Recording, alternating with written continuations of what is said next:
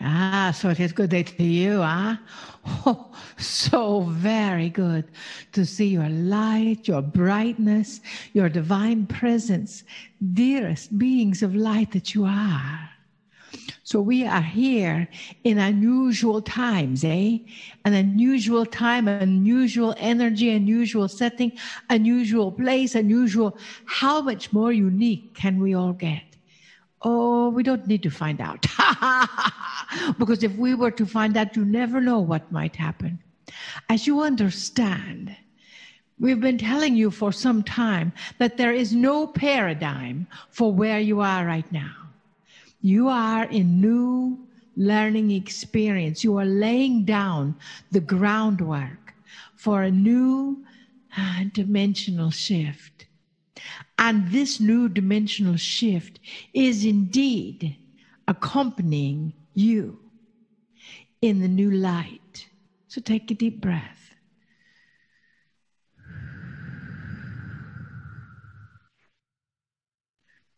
Know and understand that as you accommodate this uniqueness, that the stress or anxiety level of the planet has indeed raised.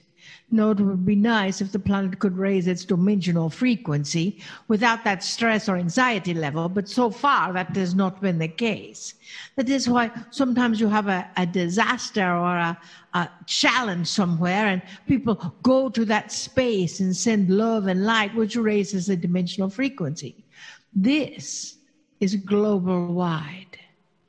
And at this moment in time, it is very possible that there are millions across the planet that are meditating at that point in time, that there are energies across the planet that are accommodating that energy. And as that energy is taken care of, the frequency of this planet then raises. Take another deep breath. What does it feel like to live in the frequency of a new dimensional realm? This is the first time ever in the history of this planet that all of the peoples of this planet are indeed focusing on one aspect, are acknowledging one connective force. There is power there. So, how does that feel? That is what is raising your anxiety level, because you're thinking about, all of the trauma and all of the drama and all of the pain. And yes, we honor the people who have volunteered to leave this planet at this time. We are honoring the people who are volunteering to stay here and indeed stay safe. So to counteract that level of stress or anxiety, to counteract that disconnection, we remind you once again, as we did many months ago, actually as we did originally 21 years ago, and reminded you many months ago, that at 11:11 a.m. is the time of an instant snapshot of your thoughts. And we ask you to, instead of just thinking of what you're thinking then, to take that instant snapshot and place your hands in the prayer position at your forehead. That is the highest honor that you can give anyone. And at 11:11 a.m., breathe into the love of this planet. Breathe into the connection of this planet. Breathe into the heart and soul of the people of this planet and the planet itself. And then move your hands to your face in the prayer position. And breathe into the communication Breathe into the help and strength to all of the people who are working, all of the people who are helping those who are ill, all of the people who are in service, possibly even putting themselves at risk. And acknowledging that frequency of love and support with those individuals. And then you place your hands at your heart in the prayer position. And as you do, allow your heart to expand so strongly in love that any illness, any virus, any energy that is contrary to the divine order of light and goodness on this planet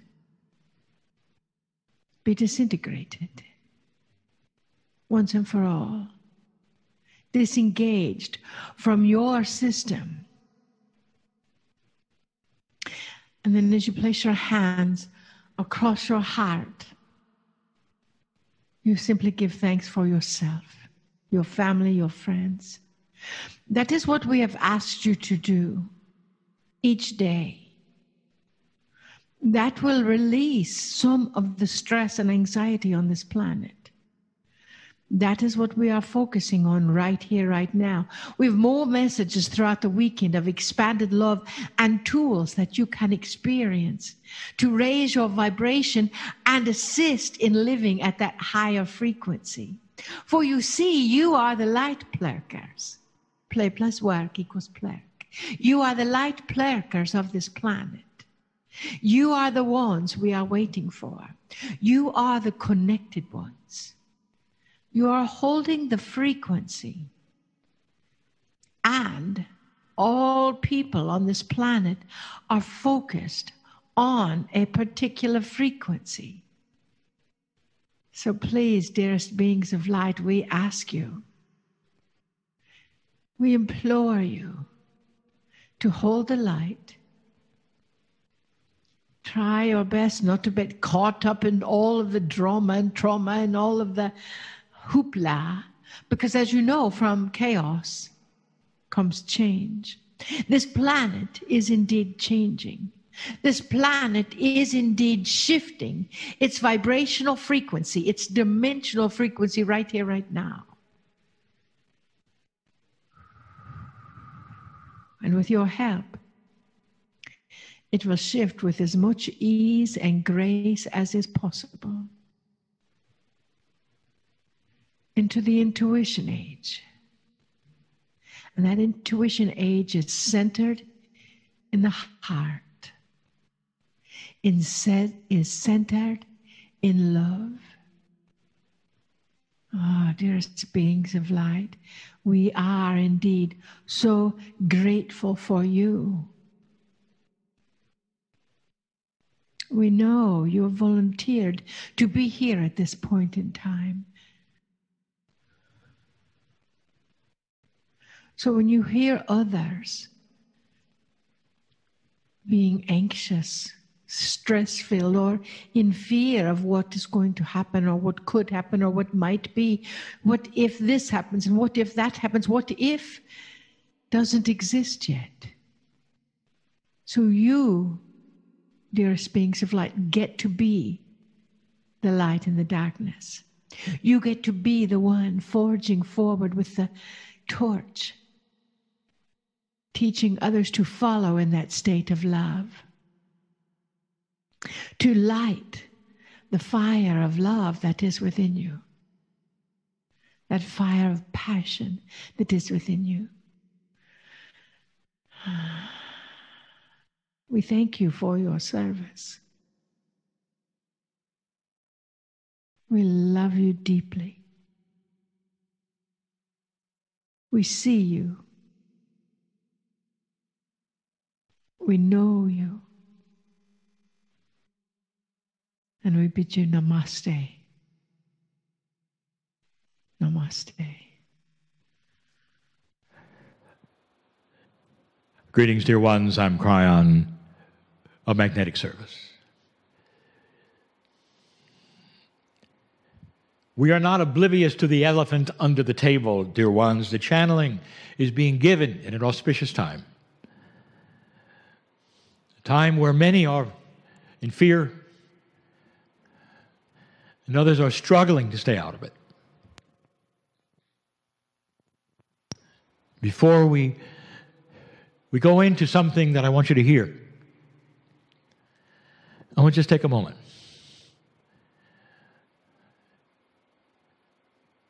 There are those right now who are saying goodbye to their elders. And it's difficult. Never thought it would be this way, and it's difficult. That Rhonda has given so wisely some of the principles of esoterics and the reasoning. But it doesn't help when you've lost someone. Let's take a moment, compassionate action,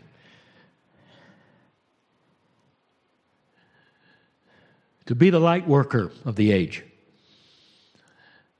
and to have the empathy enough to share the peace and the compassion that you would have of the light of the world you are with those who need it. Just for a moment. Just for a moment. There are those who say, how long is this going to last? And the answer is long enough. Long enough.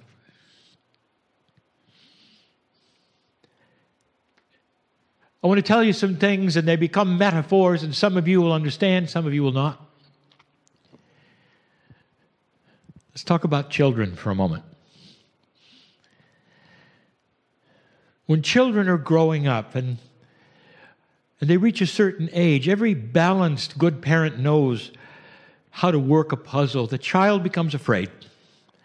And they're afraid of just about everything because they haven't seen it, or perhaps it jars them, or they just need help. And sometimes the biggest fears of the dark. And they'll say, Dad, Mom, I'm afraid of the dark. I don't know what's there. Help me with this, because there could be monsters lurking there. I don't know. And every good parent knows how to handle it. They will say, listen, hon. Listen, dear. I'm going to turn on the light here for a moment. I want you to see there's nothing there. And when we turn the light off again, I want you to see there's still nothing there. But if you're afraid, even for a moment, I'm here. I'm holding your hand. Just hug me. Just hug me.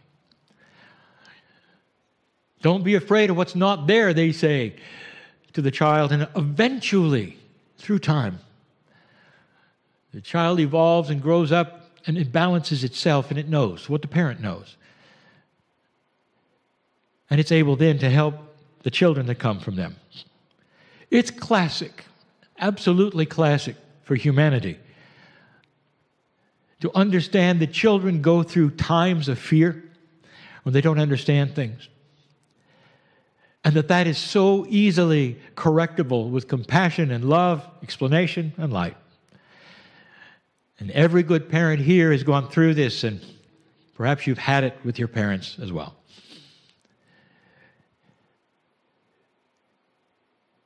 I'll tell you something. I'll give you two scenarios that go against this, that happen.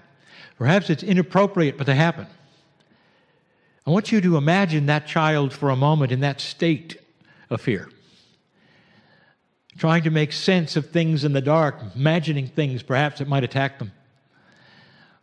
Scenario one, what if instead of a hug, the child saw the parent was afraid too?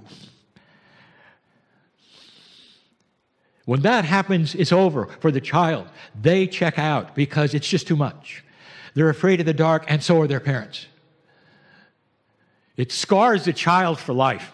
They won't forget this moment because there's no hug. There's no explanation. There's no light. There's only fear. And their parents are shaking as well.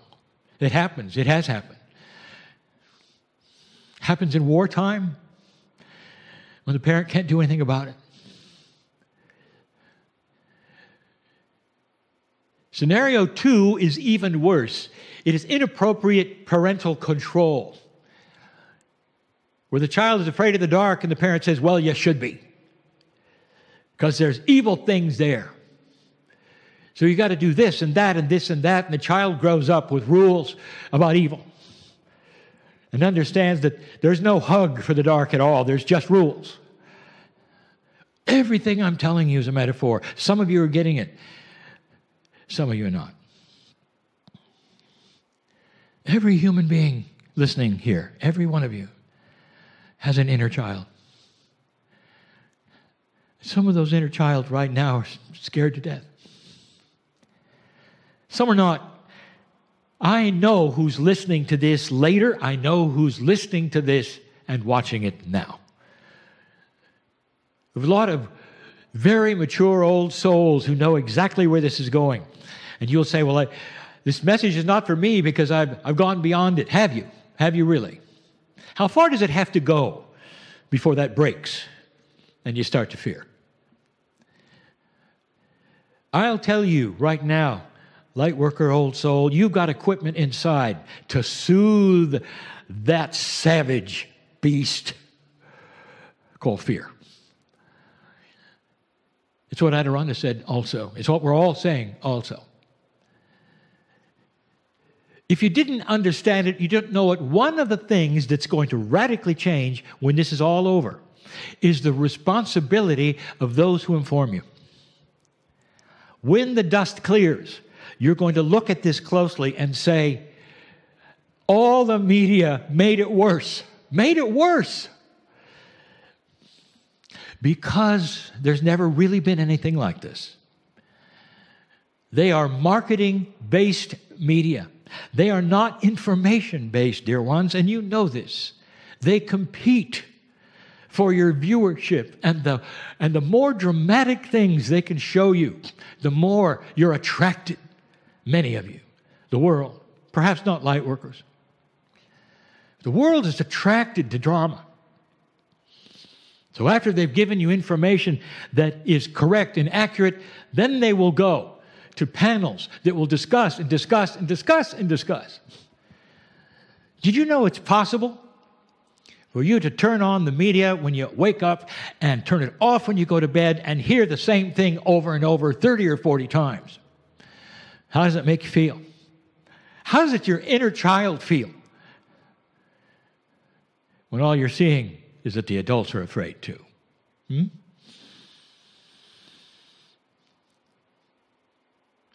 The media is not aware of something because of the programming. They're not aware of it. Not yet. In between all of this marketing information, they're playing advertisements which are inappropriate. The advertisements have been scheduled way in advance, but isn't it interesting what they're about? Usually about medicine you need because you're old, or medicine you need because you're young, or medicine you need just because you stand there as a human being. In other words, you're never normal. You always need something. You need something to medicate you. Or perhaps you need an attorney to help you during this time. I don't think that those media outlets are really putting together the chain that is scaring the planet to death. That will change. There is room for the good news channels, finally. And they will arise, and they will promise you information that's not ad nauseum. They will promise you information and then go to things which are balanced and uplifting so that you can see that which is and is not happening. There is so much good news that none of you know about. None of you. Because that's not in the scope of what they do. You might say one of the things that this time is going to do is change the information givers. Because when it is over, and it will be, and the dust will settle, you're going to look at them and go, bad job. You didn't do it well. You didn't do it right. You gave us entertainment and drama. You didn't give us anything that helped our hearts. You didn't help us. You didn't hold our hands. You didn't hug us enough. You didn't do any of that. And you'll say, who's responsible for this media? That's one thing that you're going to see change, dear ones. That's a reboot. So the earth will probably take a while, but you're going to start seeing things differently and perhaps more truthfully. You may find out some wonderful things that would never be broadcast unless it weren't for this.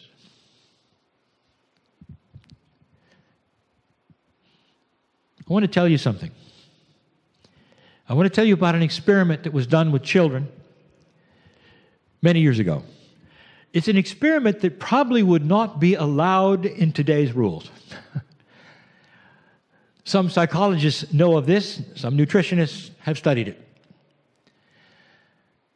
It's about children put together for an experiment about food.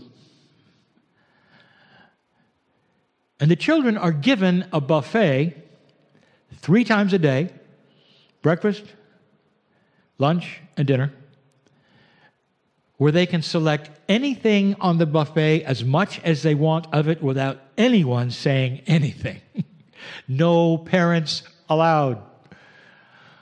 And that buffet is beautiful. It starts with the vegetables and it goes to the rices, some of the carbs, the fruit. It's just standard, wonderful, healthy buffet. And of course, at the end of that buffet, there's the desserts. Only these are more for kids. There's the Mars bar. There's the M&Ms. Oh, there's the cookie, the cake, and the pie. It's all there. It's all there. And you turn the children loose at breakfast. What are you going to have? What do you think? The children all run to the end and stuff themselves with the cookies and the cake. And they did. Lunchtime, they did the same thing. I mean, why? How could a vegetable, a turnip, compare with a Mars bar? Dinner, they did the same. The next day, they were all sick.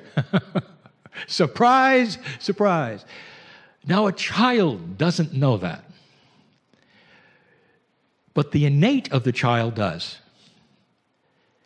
And so over a period of meals, what happened in this experiment is the children started eating the vegetables, the rice, the fruit, all the things, and then the desserts in moderation, but enjoyable and loving it last.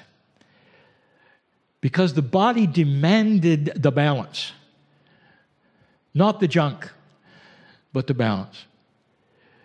It was interesting because the experiment showed that even children who desire sweets and don't know any better have an innate which starts to balance when given the right things.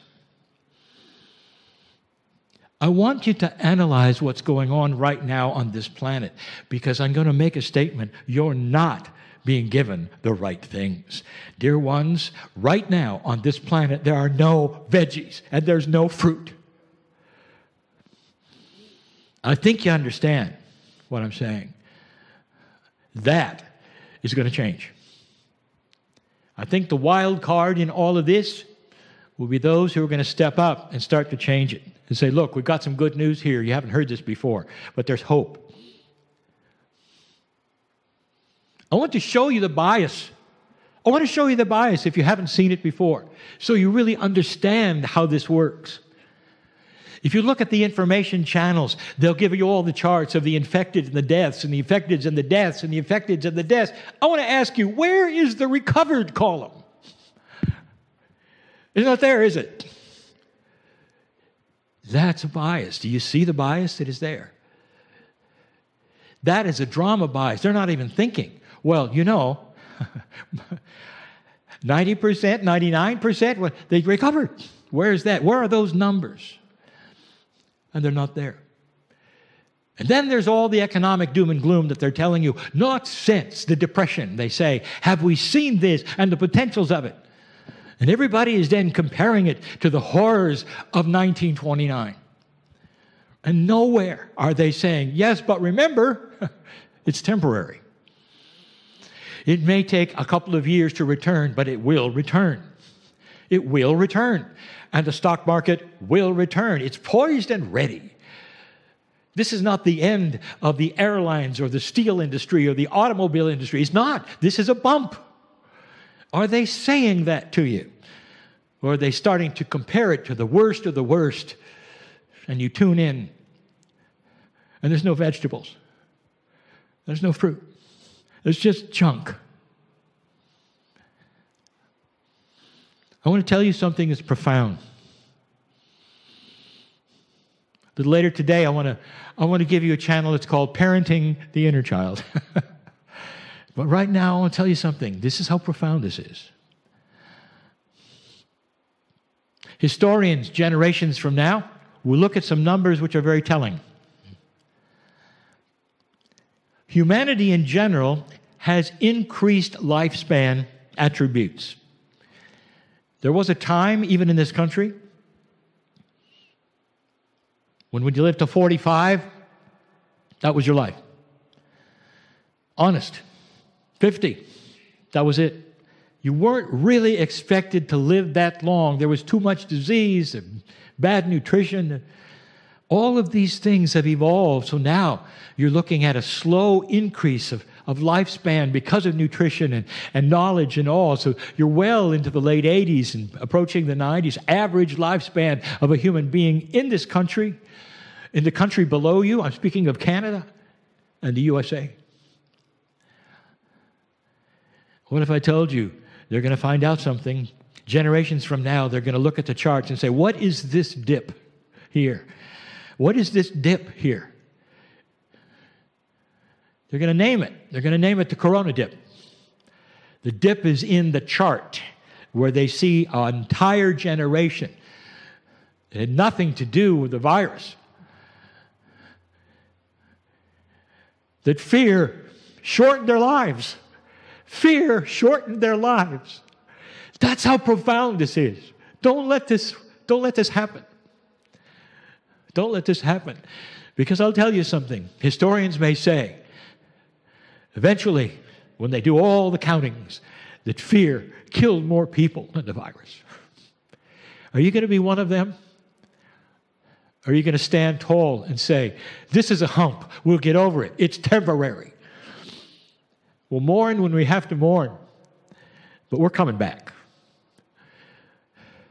Let's have a recovered column somewhere on the news, someplace on some chart, to show you a truth that maybe they're not really willing to show you because it's just a little too good news. That's what I wanted to tell you. The truth is not really being shown. As bad as you might say this is, it's a hump, but the real truth is not really there. And the good news is not really there, not yet. And there's going to be a reckoning for that. You'll see. I am Kryon in love with humanity. 2 steps forward, 1 step back. You're in the step back. Old souls, you were built for this. I'll talk about that more. You were built for this. This is where you shine. This is what you're for. This is the compassion factor you have. Others don't. That's your experience. The time is now to go to work. And so it is.